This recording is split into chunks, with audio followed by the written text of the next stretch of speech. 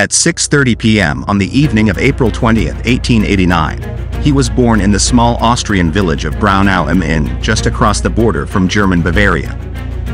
Adolf Hitler would one day lead a movement that placed supreme importance on a person's family tree, even making it a matter of life and death.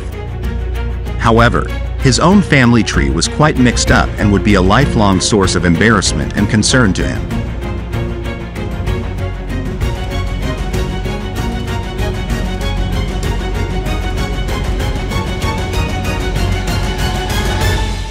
Hitler's father.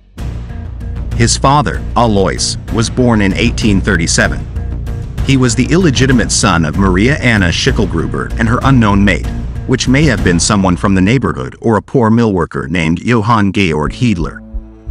It is also remotely possible Adolf Hitler's grandfather was Jewish.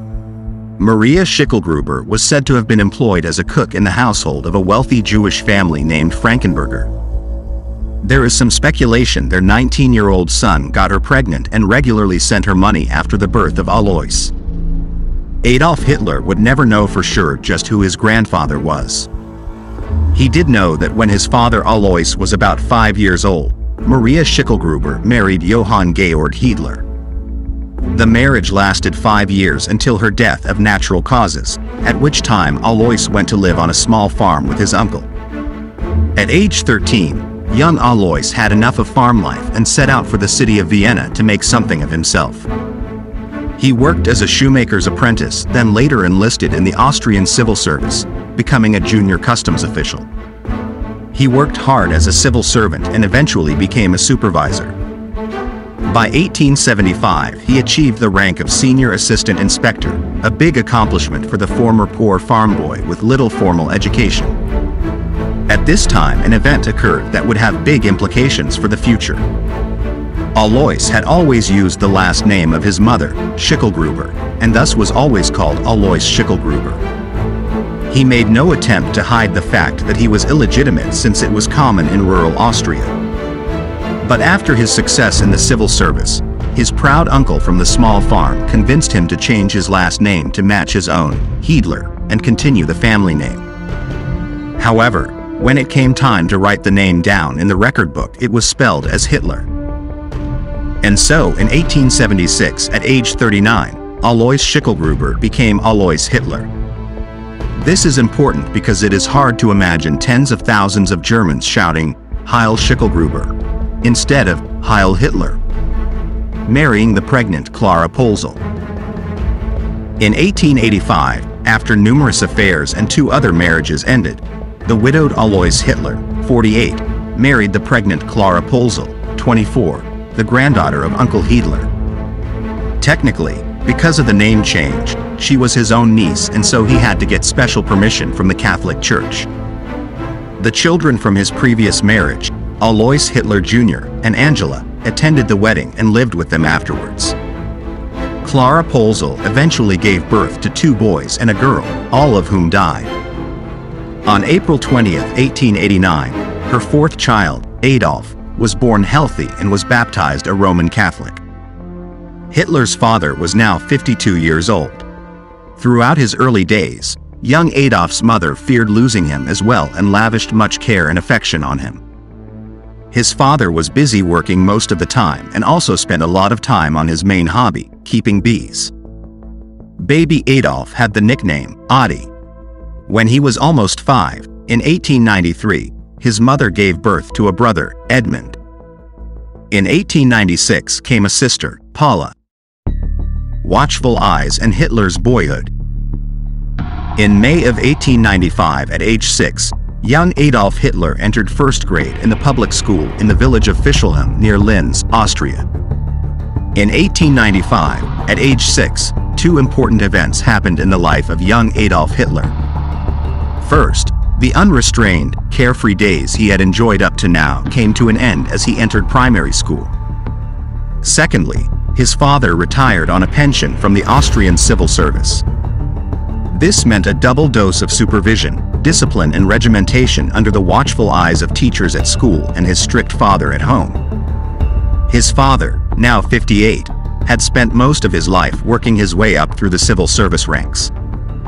He was used to giving orders and having them obeyed, and also expected this from his children. The Hitler family lived on a small farm outside of Linz, Austria. The children had farm chores to perform along with their schoolwork.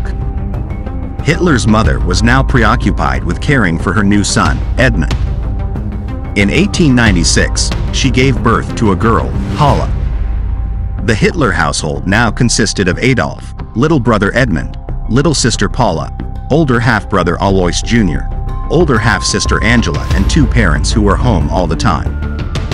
It was a crowded, noisy little farmhouse that seems to have gotten on the nerves on Hitler's father, who found retirement after 40 years of work to be difficult. The oldest boy, Alois Jr., 13, bore the brunt of his father's discontent, including harsh words and occasional beatings. A year later, at age 14, young Alois had enough of this treatment and ran away from home, never to see his father again. This put young Adolf, age 7, next in line for the same treatment. Also at this time, the family moved off the farm to the town of Lambach, Austria, halfway between Linz and Salzburg. This was the first of several moves the family would make during the restless retirement of Hitler's father. For young Adolf, the move to Lambach meant an end to farm chores and more time to play. There was an old Catholic Benedictine monastery in the town. The ancient monastery was decorated with carved stones and woodwork that included several swastikas. Adolf attended school there and saw them every day. They had been put there in the 1800s by the ruling abbot as a pun or play on words. His name essentially sounded like the German word for swastika, Hakenkreuz. Young Hitler did well in the monastery school and also took part in the boys' choir.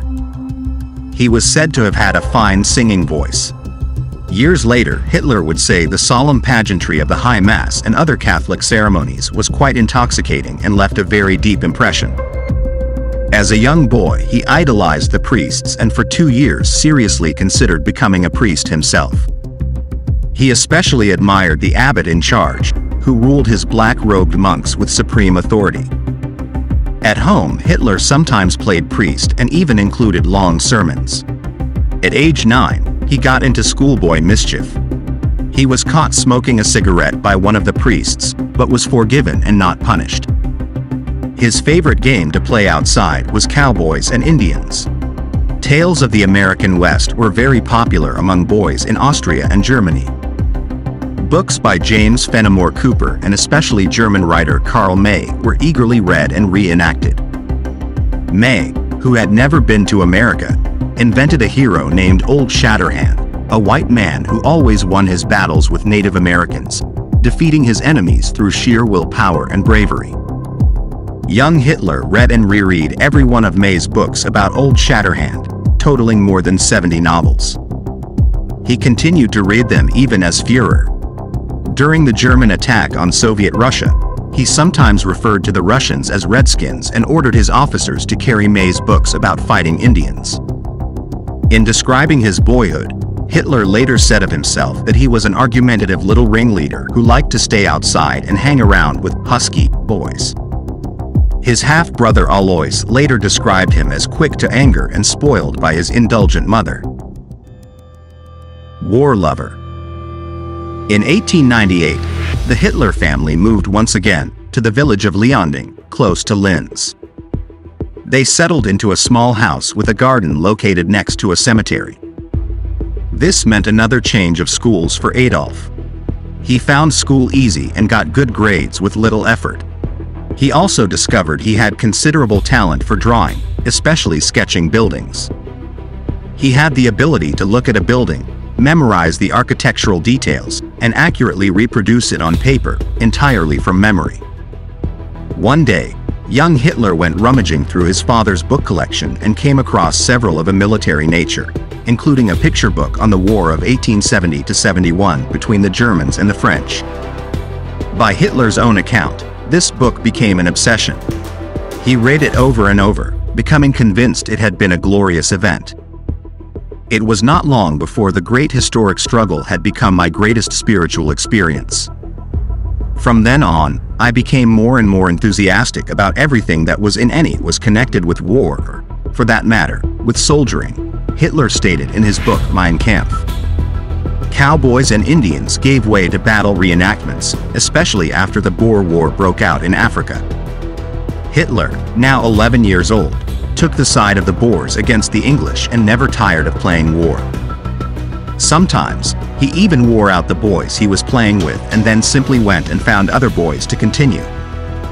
But now at home, tragedy struck. Adolf's little brother Edmund, age 6, died of measles. Adolf, the boy who loved warplay and its pretend death, now had to confront genuine death for the first time. It seems to have shaken him badly. To make matters worse, the little boy was buried in the cemetery next to their house. From his bedroom window, Adolf could see the cemetery. Years later, neighbors recalled that young Adolf was sometimes seen at night sitting on the wall of the cemetery gazing up at the stars. Struggle between father and son. And there were now more problems for Adolf. His grade school years were coming to an end and he had to choose which type of secondary school to attend, classical or technical. By now, young Hitler had dreams of one day becoming an artist. He wanted to go to the classical school. But his father wanted him to follow in his footsteps and become a civil servant and sent him to the technical high school in the city of Linz in September 1900. Hitler, the country boy, was lost in the city and its big school. City kids also looked down on country kids who went to the school. He was very lonely and extremely unhappy. He did quite poorly his first year, getting kept back. He would later claim he wanted to show his father he was unsuited for technical education with its emphasis on mathematics and science and thus should have been allowed to become an artist. I thought that once my father saw what little progress I was making at the technical school, he would let me devote myself to the happiness I dreamed of, Hitler explained in Mein Kampf. There were frequent arguments at home between young Hitler and his father over his career choice. To the traditional-minded, authoritarian father, the idea of his son becoming an artist seemed utterly ridiculous. But in the grand scheme of things, as young Adolf saw it, the idea of a career spent sitting in an office all day long doing the boring paperwork of a civil servant was utterly horrible. The dream of becoming an artist seemed to be the answer to all his present-day problems. But his stubborn father refused to listen. And so a bitter struggle began between father and son. Hitler began his second year at the high school as the oldest boy in his class since he had been kept back.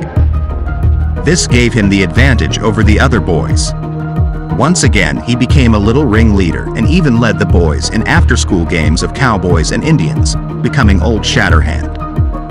He managed to get better grades in his second year, but still failed mathematics. German nationalism. Another interest of great importance surfaced at this time, German nationalism. The area of Austria where Hitler grew up is close to the German border. Many Austrians along the border considered themselves to be German Austrians. Although they were subjects of the Austrian Habsburg monarchy and its multicultural empire, they expressed loyalty to the German imperial house of Hohenzollern and its Kaiser.